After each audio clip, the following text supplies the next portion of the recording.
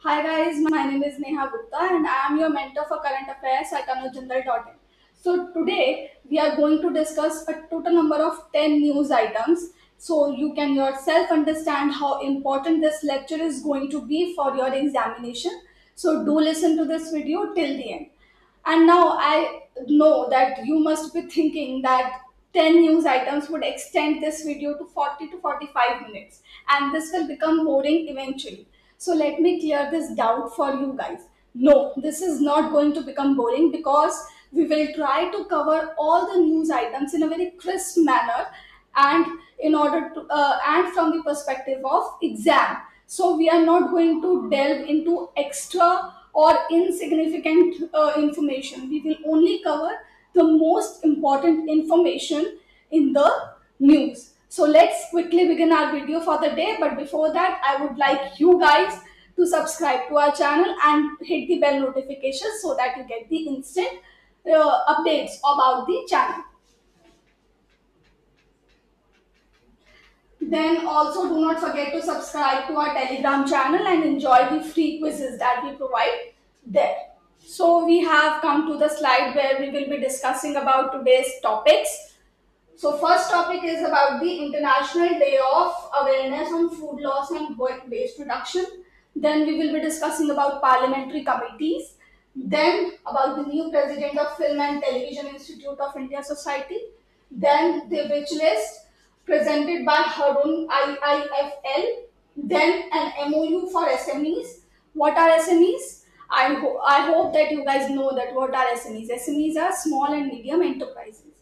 So an MOU has been signed for empowerment of SMEs, and we will be discussing all the details of the MOU in the later half of this video. But do not leave the video in the middle by thinking that this is going to be boring. No, it is not going to be boring. Trust me, we will be covering all the news in a very crisp manner. Then we have India's first warehouse commodity finance app, India's green strategic partnership with another country, Maritime Union of India's MOU for stranded seafarers, Ministry of Tourism app for hospitality sector, and then at the last we will be discussing about the India's GDP forecast given by ICRA. So these are the news items that we are going to cover in this video. So stay tuned till the end to understand what the important information are for your examination. Here comes our first question, which asks us, when is the International Day of Awareness on Food Loss and Waste Reduction observed? So from the options itself, you can understand that this day is definitely observed in the month of September. And we are in October. So why are we discussing this day which has already gone? The reason behind this is that this is the first edition of this day. So United Nations, which is the observing organization, has announced to observe the first edition of this day on 29th September. So what is our answer? It is 29th September. Now the objective of observing this day is very clear from its name itself, that is to create awareness about food loss and food waste. Now why do we need to create awareness about food loss and food waste?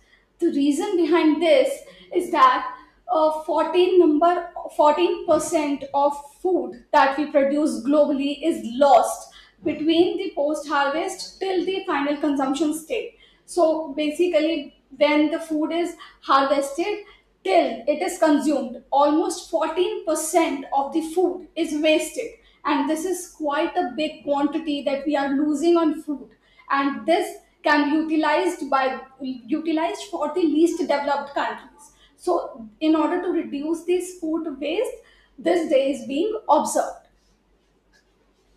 Now you must be thinking about the theme of this day, because if we are covering any day, we have to first look out for the name of the day, then the date, and then the theme. So these three things are very important for covering any important day. First is the day, name of the day, second is date, and third is theme. So what is the theme of this day? the theme of this day is to stop food loss for the people, for the planet. So this in picture clearly states the theme, the day and the date. I hope that this picture helps you in remembering the theme, because as I have already told you in previous videos, pictures do help us a lot in remembering facts. So that is why I have put this picture here. So that's all that we need to cover about this day, and then we are quickly moving on to our second question, which asks us who heads the Parliamentary Committee on IT. IT stands for Information Technology. So the answer to this question is Shashi Tharoor. If you are reading newspapers on a daily basis, then it's well and good. You must have come across Shashi Tharoor's committee and the Facebook spat that is going on currently in Parliament. We are not going to delve into that conflict that is there between Facebook and the Parliament. You just need to remember the name of the head of the committee. Now, why have I put this here? Is the spat between Facebook and Parliament the only reason of this question being here? No. The answer is no. The reason behind putting this committee here is that recently Parliament has reconstituted a total number of 24 committees, and these 24 parliamentary committees have almost the same chairperson that they had before this reconstitution. So Shashi Tharoor was earlier the chairperson of this committee, and now he has been reappointed. And similarly, for other committees, the earlier or the latest chairperson has been re-elected as the chairperson of that committee. So now the thing that we need to discuss here is that what are the important committees? Who are the heads of the important committees?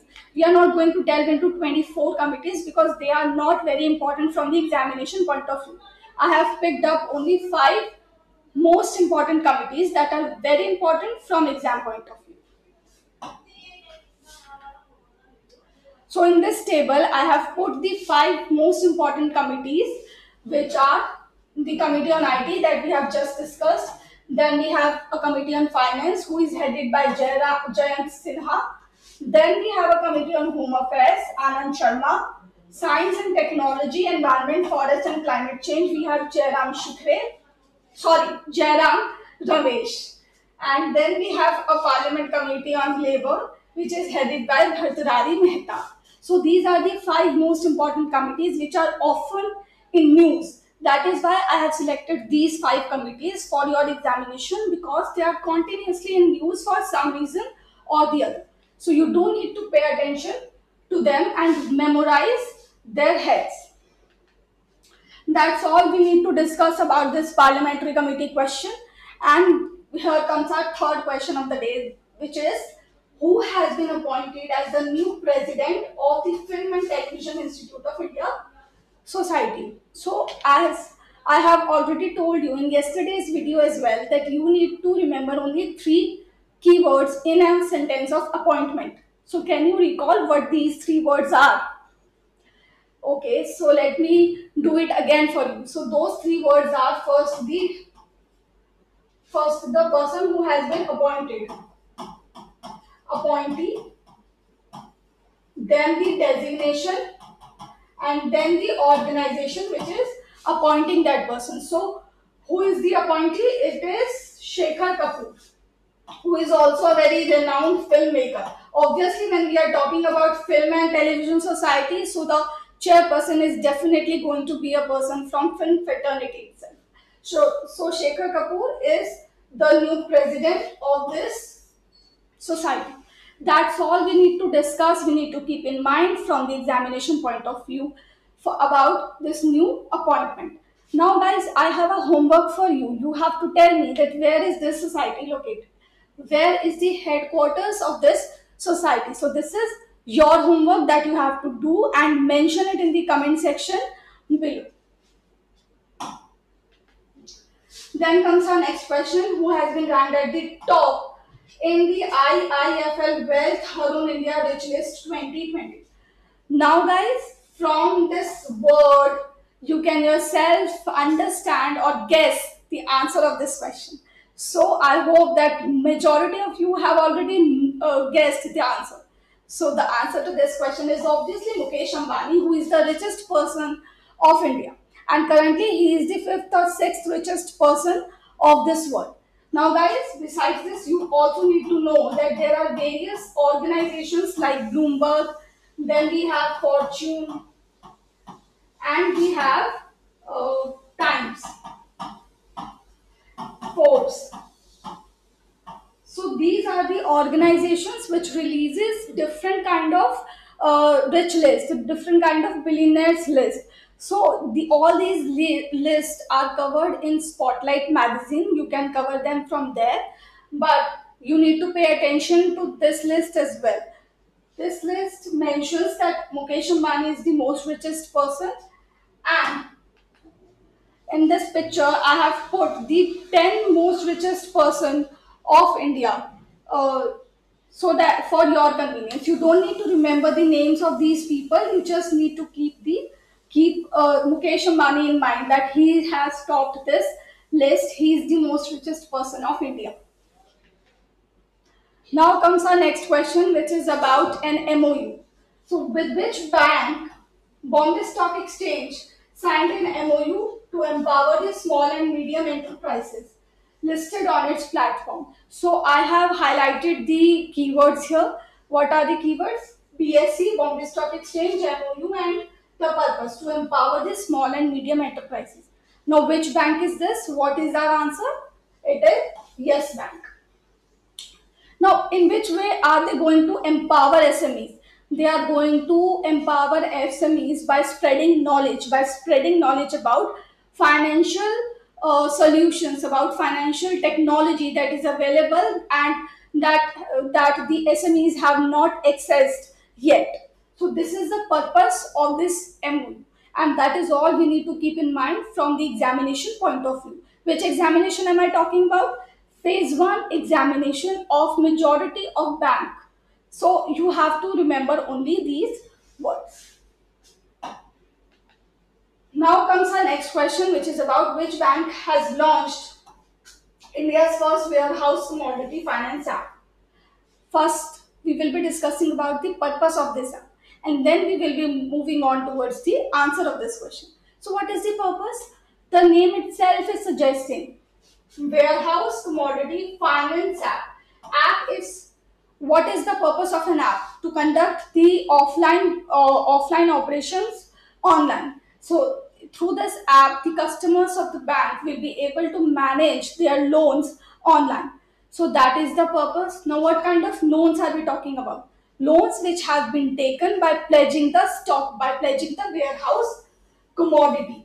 So I hope that I have simplified this question for you, that that the customers of the bank will be able to manage their operations online for the loans. Which loans?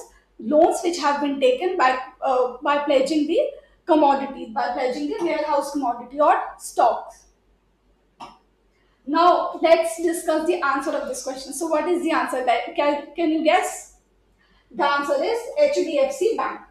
So do remember this thing, because it is India's first warehouse commodity app. Now I have a question for you guys. You have to tell me that who is the MD and CEO of HDFC Bank. And let's discuss the next question of the day, that is about with which country has India recently established the Green Strategic Partnership. So let's discuss the answer first, and then we will be discussing about the purpose of this strategic partnership. So the answer is Denmark. With Denmark, India has set up this Green Strategic Partnership. Now from the word green itself, it is very evident that it is for climate purpose and clean energy purpose. So under this partnership, India and Denmark will collaborate to for the climate change, for in order to promote green energy, in order to reduce climate change impact. So that is the whole purpose of this strategic green partnership that has been signed or that has been set up between India and Denmark. Quite easy, I hope. There is nothing much to it, and there is nothing complex things that we need to remember about this partnership, because the name is very conspicuous. The name is very easy, which is suggesting the purpose as well. So do remember these things. And now comes our next question, which is about the about the Maritime Union of India. So recently, with which multilateral agency has Maritime Union of India partnered to help Indians who are stranded on the ship due to COVID-19? we have already we have already know sorry we already know what is the purpose of this partnership, that is to help the Indians who are stranded on the ship. And why are they stranded? Because of COVID-19. So there are various seafarers like navy soldiers, so they are stranded on ships, and in order to help them, this organization, that is Maritime Union of India, has partnered with, what is the answer? Can you guess? The answer is United Nations. So with United Nations, this has partnered in order to help Indians who are stranded on ship. Quite easy to remember. Now the next thing that we need to keep in mind is that International Maritime Organization is the specialized agency of Nations that deal with the maritime operations. So this IMO has formed a specialized unit in order to help Indians, in order to execute this partnership. So I hope that I'm clear till now. And if you have any kinds of doubt, feel free to ask me in the comment section below. So guys, here comes our next question, which is, what is the name of the app launched by Ministry of Tourism and Quality Council of India for the hospitality sector? So what are the keywords in this question? First is the app, Ministry of Tourism and Quality Council of India, and the hospitality sector for which this app has been launched. So what is the name of the app? Can you guess? Even if you don't know the answer, do make a guess in the comment section below, or write the answer in the piece of a paper, because it will help you guys remember the right answer better. Remember that it always helps, this method always helps, because in schools as well we used to remember the right answers for the questions that we have given the answers wrong with the class. So do not shy away, do mention your answers in the comment section, or if you don't want to mention them in the comment section, then do write them on a piece of paper, so that you know at the end of this lecture that how many questions you have done correct and how many questions you have attempted wrong.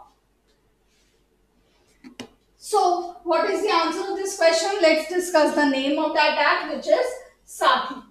Now you will understand the motto behind launching this app, or the purpose of this app, when you elaborate the name. So quickly, let's elaborate the name Sathi, or let's bifurcate each and every word of this Sathi, because it is a mnemonic of a larger definition, or basically or a larger name.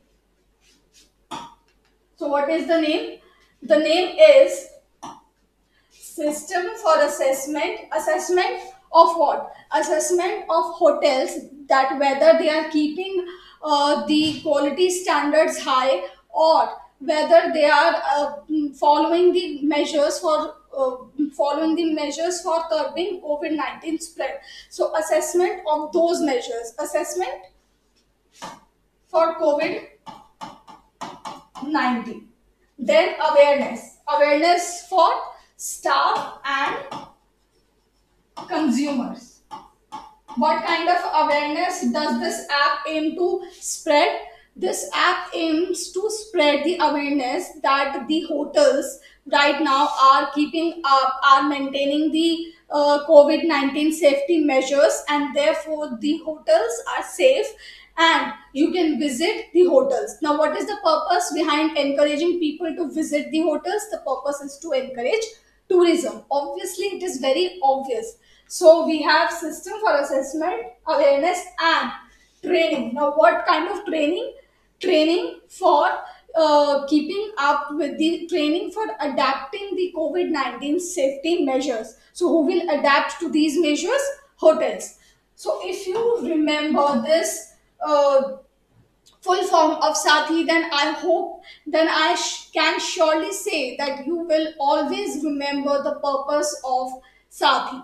So here, this question ends. There is nothing much to remember about this question, but I have a question for you guys. You have to tell me that who is the Union Minister of Tourism in the comment section below. And here comes our last question of the day, which is about the GDP projection given by ICRA.